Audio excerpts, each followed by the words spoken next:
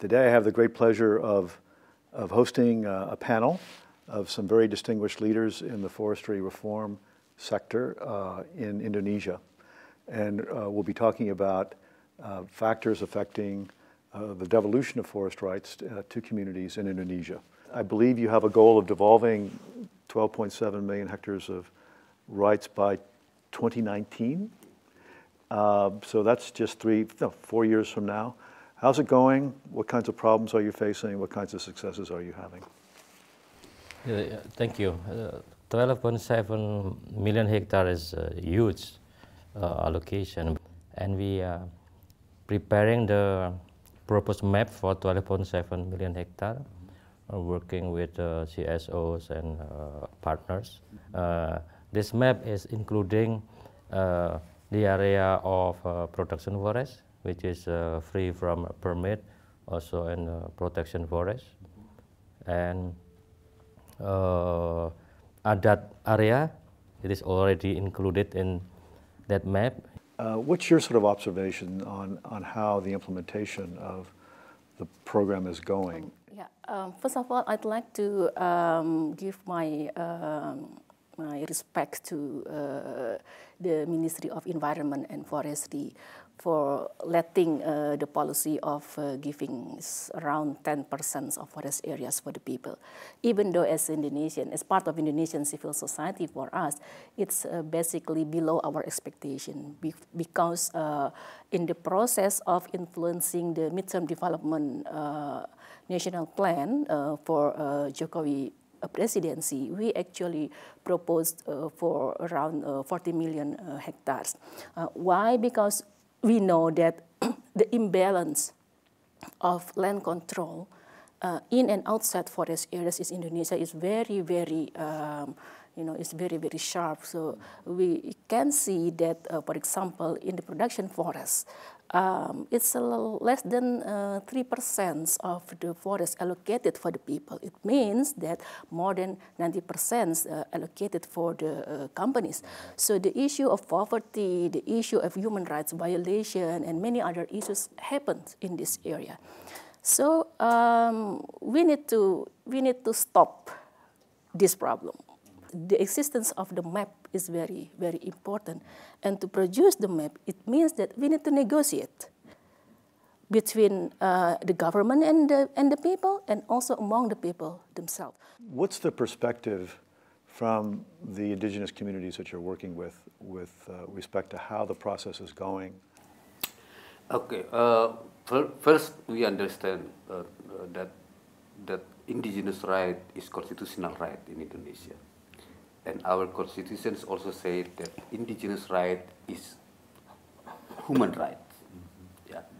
The challenge for us right now, because we don't have the administrations for that kind of rights for 50 years already, and we don't have the operational procedure to, for example, to register that right. Yeah. So we have to start from zero in terms of the administration systems and also institutional arrangement. So what we need right now, not only political will from the presidents, but it's also how the president's leadership to reform the bureaucracy. For me, for us in AMAN, to produce map clearly, yeah, from the field, it's not difficult. Yeah, now we already mapped almost 10 million. A map. This is a map of, yeah, of rights. Yeah, of the indigenous territory. Yeah, indigenous communities and so on. Yeah, so we also believe that with these governments, what do you call it? Ask help from peoples like us, indigenous peoples. I think 12.7 million is not too heavy if we put it in our shoulder together. Not only governments, but also civil society, indigenous peoples. From our optimistic view, even we can get there in 2020 19 with 40 million hectares. Yeah. For indigenous peoples itself, because we already start since 15 years ago with mapping. We just need a place where to put this map and who will verify the data, you know. And that's all. And then if there is a conflict, yeah, claim there, let's work together to find out the way, you know. So you're building a new architecture of forest governance, you know, that it involves community rights, it also involves local government, and you know, it's regulations are clearly part of that, but it's a whole new structure. Right. It seems it seems like it's needed, but is it being conceived as in that way?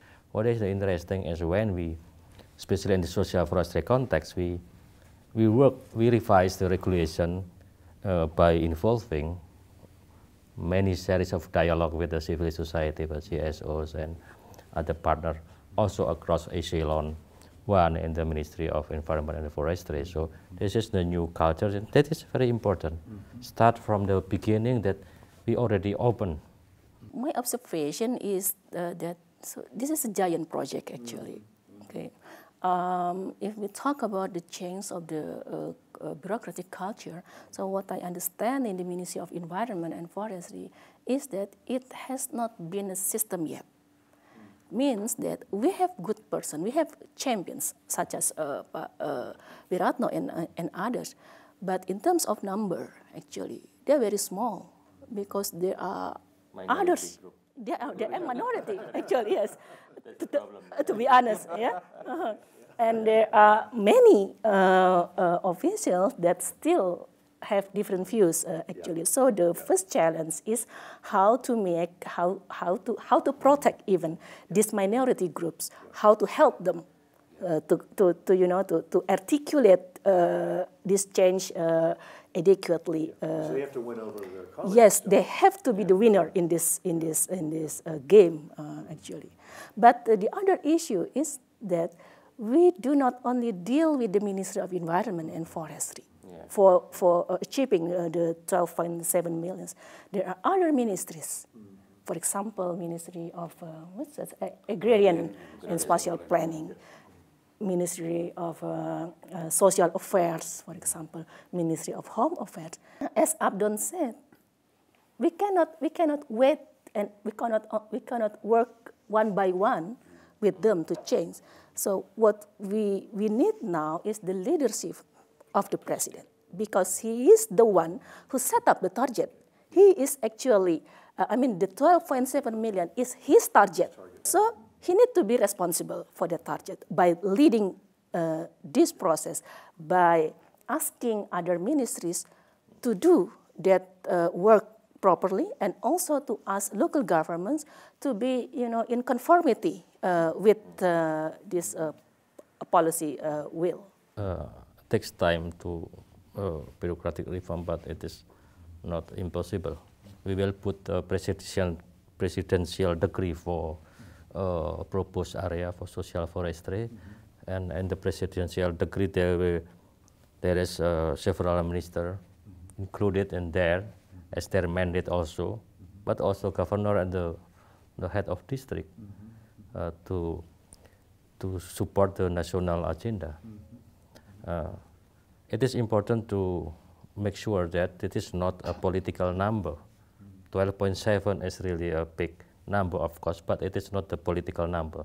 Now the challenge is also how to work with the local government, where the social forestry at 12.7 will be implemented. So there is also a challenge to work with them, but there is a hope that there are many provinces that already show their interest, like West Sumatra and South Sulawesi and Nusa Tenggara.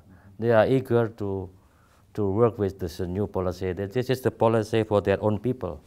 So this is also very interesting progress right now. Yeah.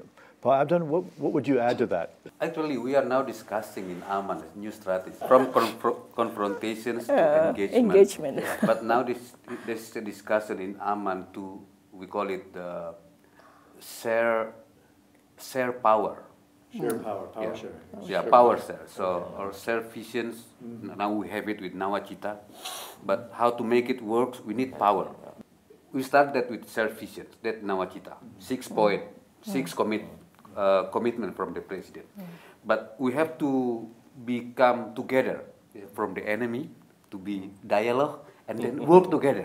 So really working. Share power. Yeah, share power. That in that strategy, that's why we propose to have the presidential task force as the because presidential task force is the instrument for the president to lead the process actually, because we want him to do that because he has the commitment. So we work with the presidential office to put this in rights issue into the core of the political process.